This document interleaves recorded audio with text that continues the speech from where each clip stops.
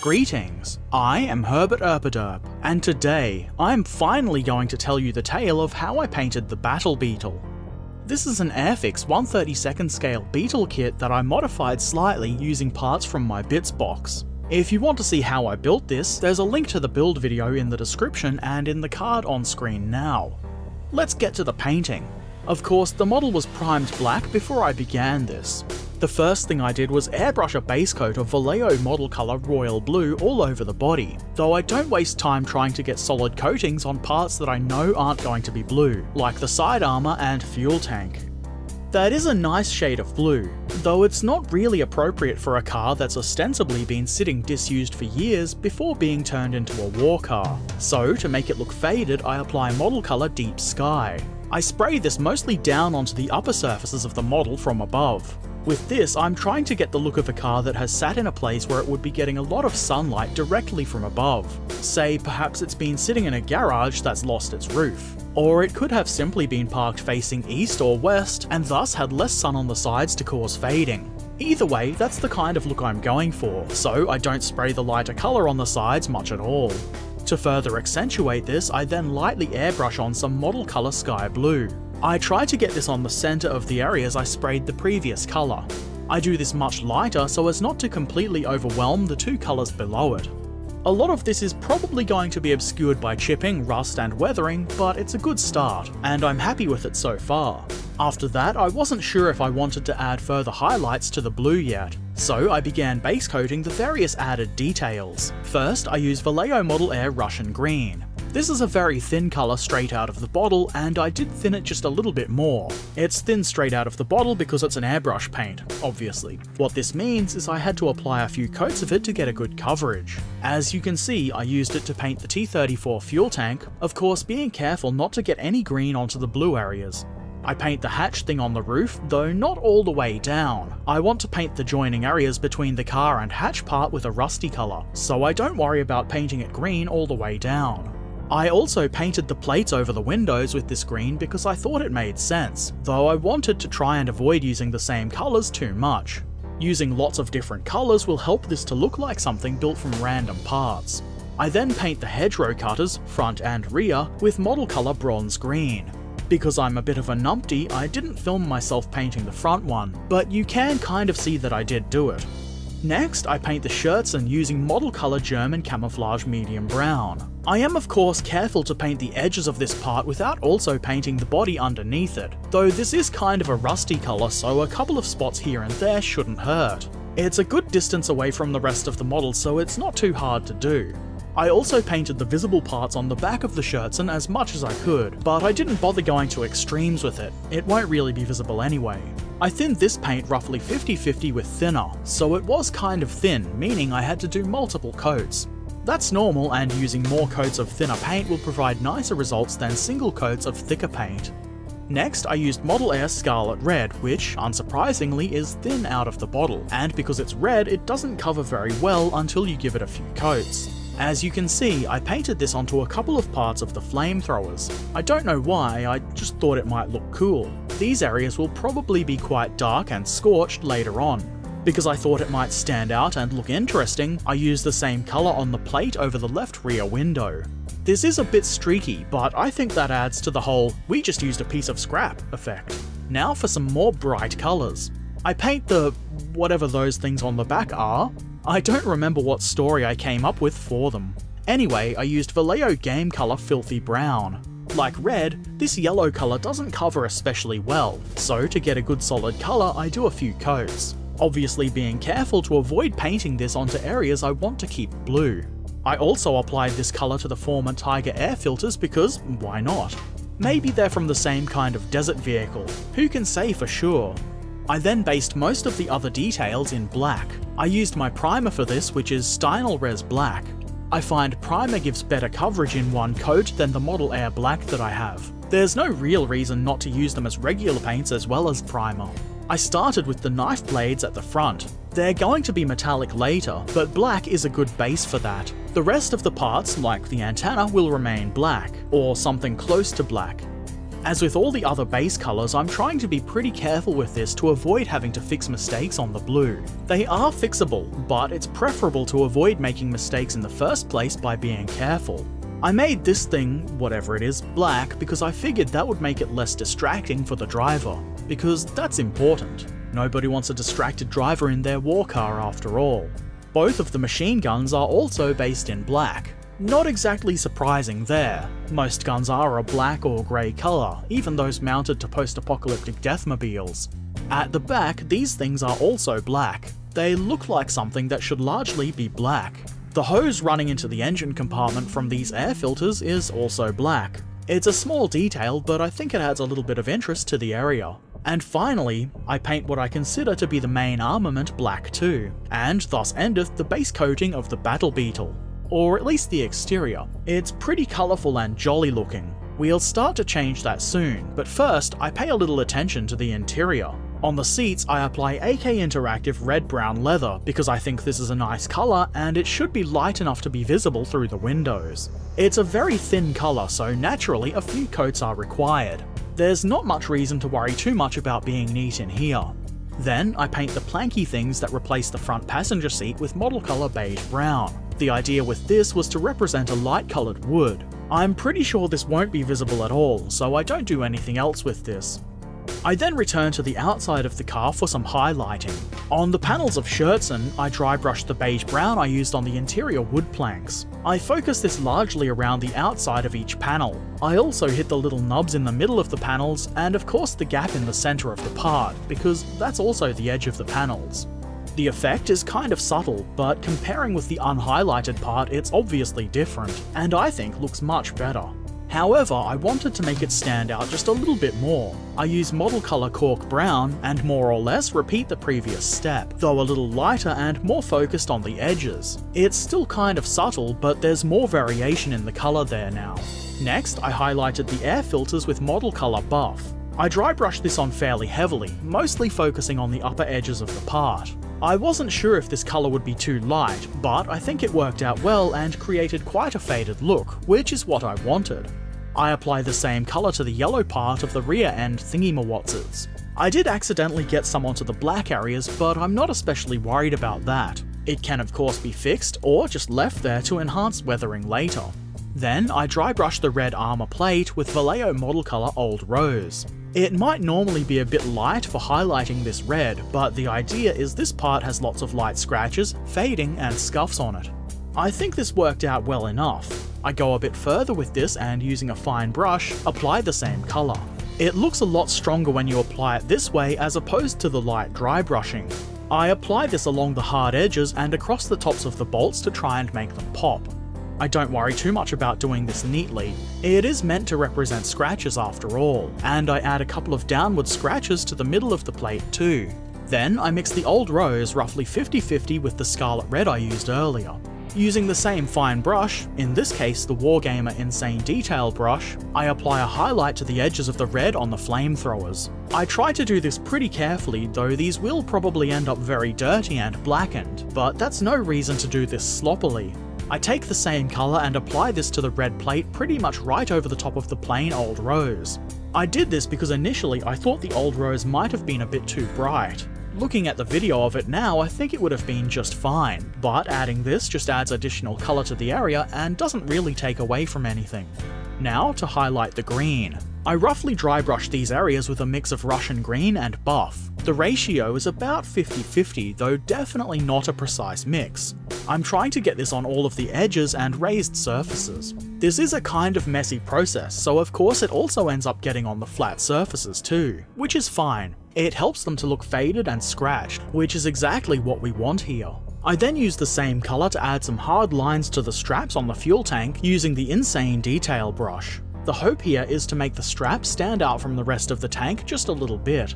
Next, I use a dry brushing of Vallejo Model Colour London Grey to add a highlight to the hedgerow cutters. As you can see, I'm focusing this on the hard edges and being fairly rough with it. As with most dry brushing really, I decided to use the same colour to highlight all of the black parts of the model too, except of course for the blades on the front fenders.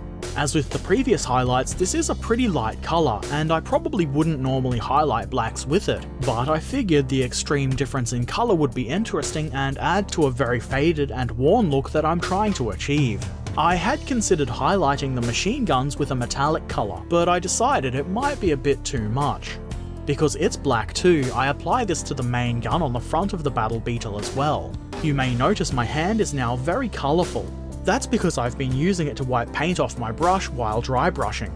I haven't picked up some bizarre alien skin discolouring disease.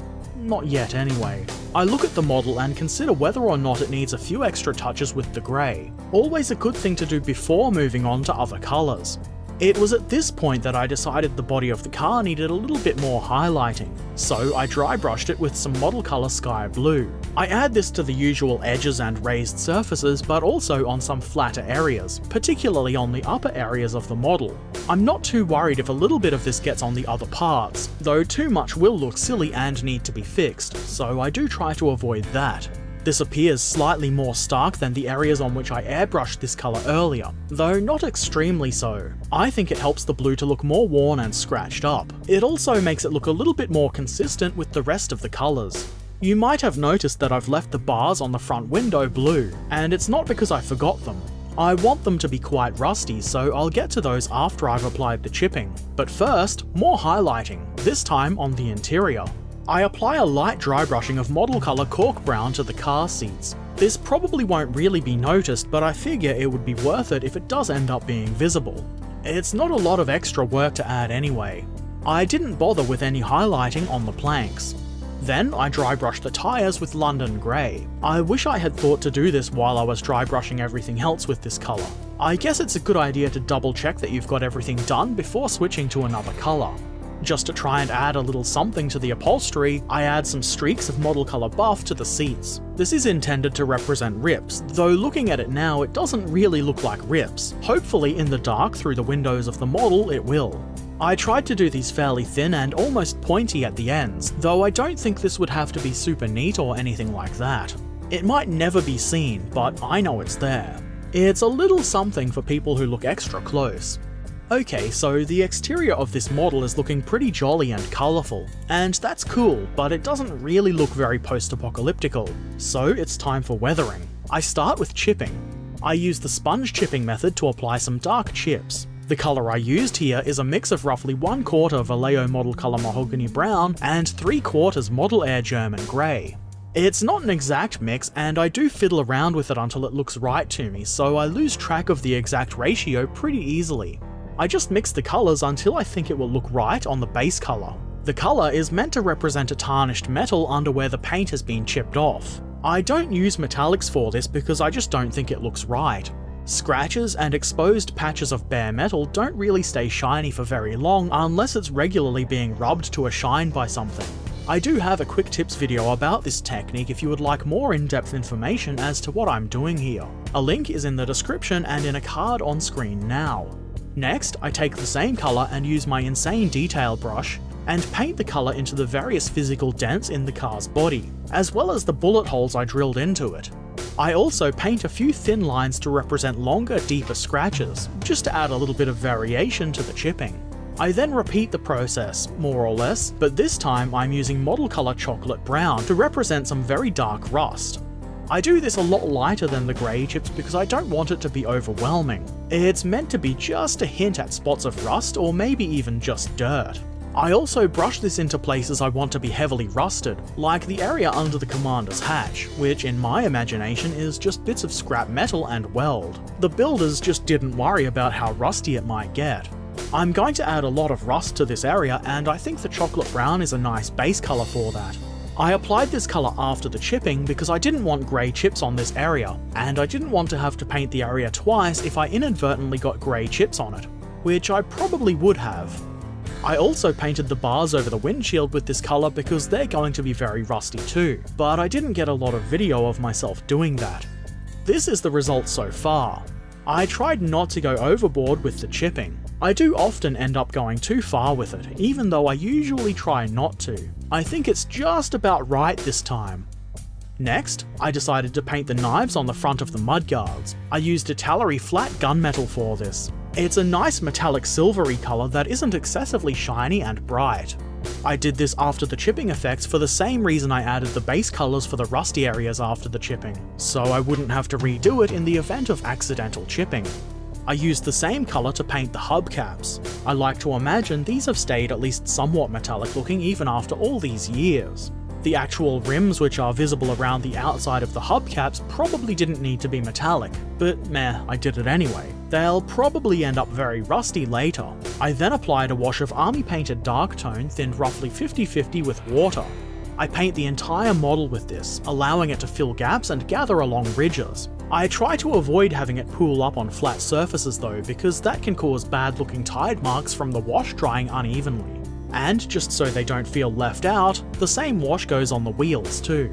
I then applied a coat of Minotaur gloss varnish, which will provide a really nice gloss layer to protect the layers of acrylic paint from the coming steps, which involve enamels and white spirits. I didn't film myself applying the gloss. You're not missing much. Next, I apply AK Interactive track wash around the wheel rims, since it would be more fitting if they weren't all shiny and new looking. I go fairly heavy with this, safe in the knowledge that it can be removed fairly easily later on. I also apply it to the exhaust pipes because I feel like this will help them look rusty. It also goes on the front hedgerow cutter, again fairly heavily and messily. It doesn't matter a whole lot if it does get on the surrounding areas. At this point it's pretty much all going to blend together and create a dirty, rusty look. That said, I do try to keep it fairly contained to the areas I want to be rusty, like the bars on the front and the area around the commander's hatch. Then, I apply AK Interactive dark brown wash for green vehicles. This is obviously not a green vehicle, but I do what I want. I apply this to all the gaps and lines on the car, as well as some of the other patches that I would like to look a little bit grimy and dirty.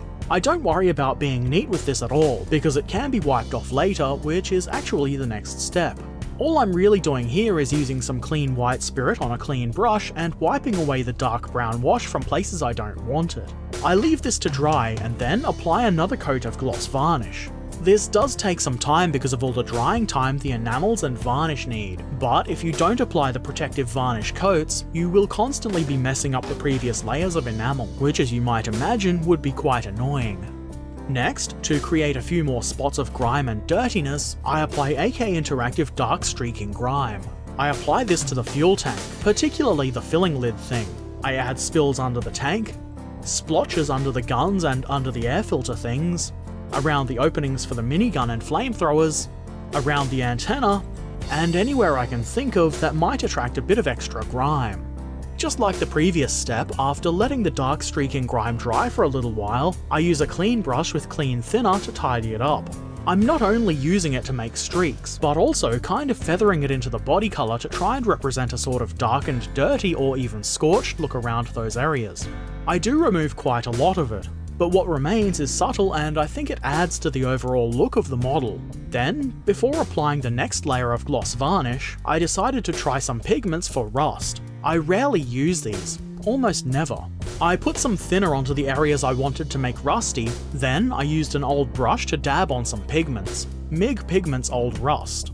I just dab it on. I assume this is the kind of dabbing all of the kids are talking about these days. It's nice they've got a hobby. I don't worry too much about being neat with this. It doesn't matter too much if bits of rust get on any other areas. That happens in the real world, so why not on my model?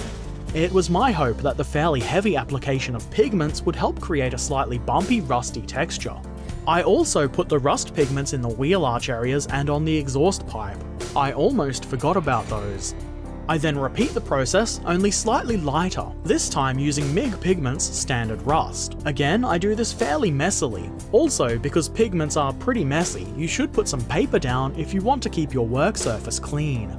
Next comes a layer of gloss varnish. I airbrushed this layer of varnish, though I had been hand brushing the other layers. The reason for this is so the pigments aren't disturbed by the act of brushing the varnish on. I think that would have turned the varnish into a paint and been quite messy. Do try to avoid that.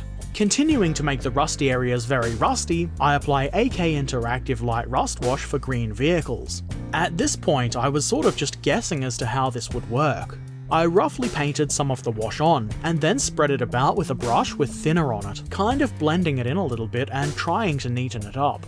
I apply more of this wash to the bolt heads and the points on the front window bars where they cross. I do this because I think that's where bits of bright orange rust would probably accumulate.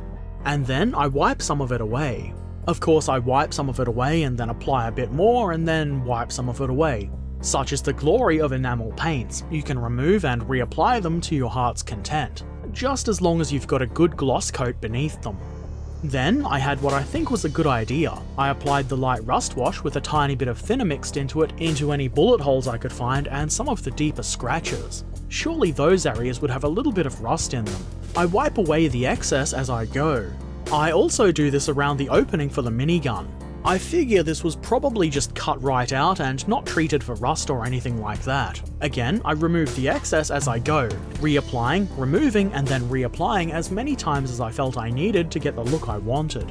At this point, I decided it would be good if the hedgerow cutters were rusty too, and I did with them what I just did with the holes in the bodywork. That rust colour was a lot brighter than I had anticipated, and I wasn't really thrilled with the result at this stage. So I followed it up with some AK Interactive rust streaks applied in much the same way as the previous rust. For the most part, I'm thinning this out and spreading it with the clean thinner loaded brush as I'm going. The hope with this was that it would darken down some of the light rust and kind of blend together with it to create a nice rusty look. I didn't video myself adding either of these rust colours to the wheels, but I did do it. Trust me, you'll be able to see it at some point. I followed this with yet another coat of gloss varnish. At this point I realised I hadn't painted the steering wheel or the radio inside the car. I figured I should probably do that before applying any dust effects. I base coated the radio with Vallejo Model Color Brown Violet. Would you be surprised to learn that this was quite tricky to get at with my brush? No? Well, it was. Probably worth doing though. Then I painted the steering wheel with Model Color Mahogany Brown. This was slightly easier to paint than the radio. I was able to poke my brush in through the windows to get at the steering wheel, but it was still quite tricky to get a good solid coating without any of the blue showing through. I got there eventually.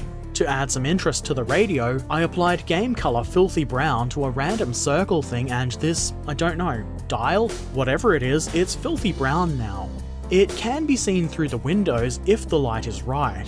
Then, because I thought it needed a little bit more, I applied a spot of Model Color Sunset Red in this little recess. It is there and probably won't ever be seen under normal lighting conditions. I then joined the frame to the rest of the car. I didn't glue it into place, just in case for some reason I need to access the interior again. It doesn't really clip together, but the friction is strong enough to hold the two parts together. Time to apply some dust effects, starting with AK Interactive Summer Kursk Earth. This is thinned roughly 1 part Kursk Earth to 3 parts White Spirits. I spray this lightly and focus mostly towards the bottom and rear of the car. I figure that's probably where the most dust would accumulate. The trick with this is to kind of just dust it on, because, well, it represents dust. Makes sense, doesn't it? Next, dust from above. This is AK Interactive Dust Effects, thinned the same way as the previous colour. I sprayed this top down because I thought it would look good as a sort of highlight almost.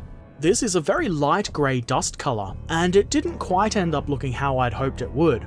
It was a bit too light. Maybe I went a bit too heavy with it. I dealt with this by applying a bit more Kursk Earth over the top of it. I tried to be very light with this and it seems to have worked as I'd hoped. I also applied a bit more Kursk Earth to the front of the model. This is going to be a very dusty Battle Beetle. I then took a clean brush with clean thinner and used it to wipe some of the dust off the guns and knives. I figured these might be slightly less dusty. This didn't totally remove the dust, but it does make those parts look slightly less dusty overall.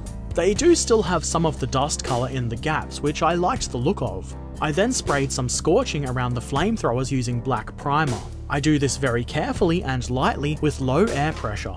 It would be very easy to way overdo this, but I think I got it just about right. I also sprayed this at the exhaust pipes, but you can barely see it.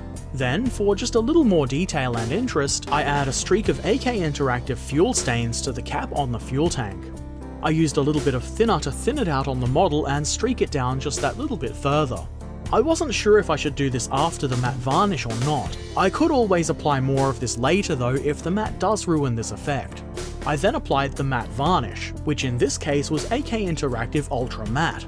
I didn't film this because I did it at 3 AM and just completely forgot. And that's the Battle Beetle completed. I could probably continue fiddling with the weathering, but I might end up overdoing it. Sometimes you just need to step away and say it's finished. I'm satisfied enough with this and really don't want to end up making it worse. I did get a little bit of frosting with the matte varnish, particularly around the fuel tank area, but it's not too bad and I think it actually adds to the overall dusty look. It is still quite a colourful vehicle, but it's also quite dirty, and I don't think it would stand out like a sore thumb as it would have when I'd applied the base coats only. It's clearly been out and fighting and surviving for a long while and only suffered minimal damage, like a few nicks with bullets. I think the rust I've added to these bullet holes really helps them to stand out just that little bit. They're not super obvious, but they do draw the eye just a little bit. The rusted bullet holes make me think it's been a while since this car took a hit.